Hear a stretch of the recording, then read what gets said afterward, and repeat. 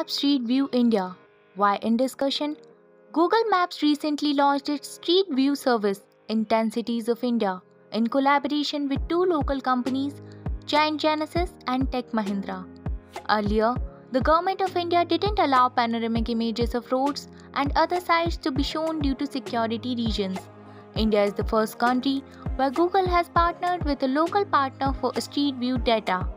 With this feature of Google Maps, user can see an area with a 360-degree panoramic street level image.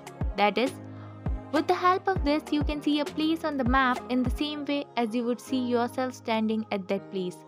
Information about the temperature of a particular area can also be found in the Street View map. Features of Google Maps Street View. Street View services will be available on Google Maps. For the Google Maps service, local partners have been licensed for distance of more than 150,000 kilometers across 10 cities in India. Google Maps services have been launched in 10 cities of India. They include Bangalore, Delhi, Mumbai, Chennai, Pune, Nashik, Hyderabad, Vadodara, Amritsar and Ahmednagar.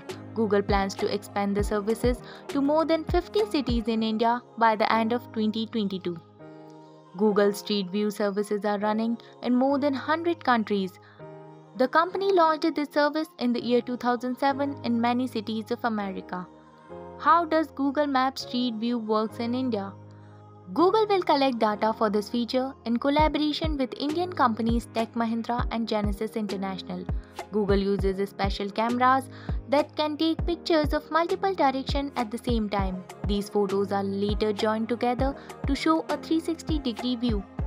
Google, along with both the companies Genesis International, which is an advanced mapping solution company, and Tech Mahindra, which is a company of digital transformation, will provide this facility to the people by sharing data with them. Google Maps will display vehicle speed limit data for traffic officers as part of the Street View services. This facility will start from Bangalore. In Bangalore, Google will also partner with traffic police to better display traffic light timings. It will also help the local traffic authority to manage road congestion at important intersections. Google has also announced a collaboration with the Central Pollution Control Board to provide accurate air quality information on Google Maps.